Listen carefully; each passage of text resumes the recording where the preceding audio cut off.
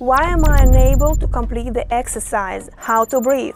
The spine is pouring into shorts, lower back hurts, and other questions on the technique of performing the exercise will be analyzed in detail in this video. Hi, this is Vitalina blog channel. Let's go! We start with the feet. Two options to choose from. The first is to connect the legs together. Second, put your feet shoulder width apart and slightly bent at the knees. The main difference is that in the first case you can diversify the exercise with body turns, adding dynamics and intensity. Try both options and choose the most comfortable or alternate. How to breathe correctly? When moving the pelvis forward, we exhale sharply through the mouth. When moving the pelvis back, we take a breath through the nose or mouth as convenient. Remember that right breathing is a very important part of the exercise. It helps and increases efficiency. When moving to a higher pace of exercise, breathe at a pace that is comfortable for you, but keep the rhythm. You can also try to exhale for each movement of the pelvis forward, and you can, for example, 2 movements of the pelvis forward. Inhale, 2, exhale.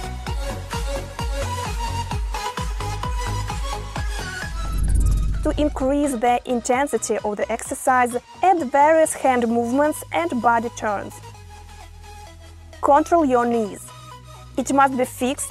We perform movements with the pelvis clearly and rhythmically. The body shouldn't wobble or move randomly.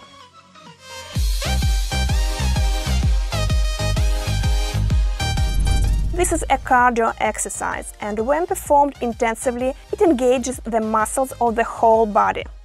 Many have problems with the technique of execution or feel discomfort.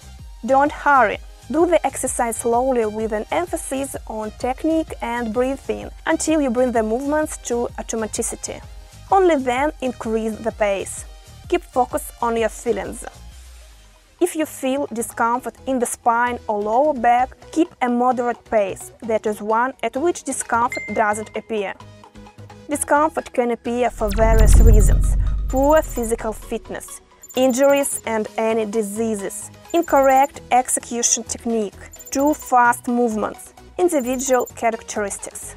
I repeat, do it smoothly, at a moderate pace, improve the clarity and rhythm of movements.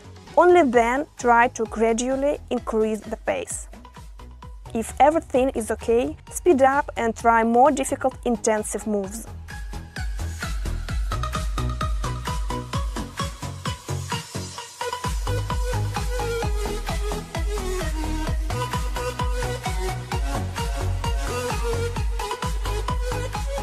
If discomfort appears, continue to move at a moderate pace.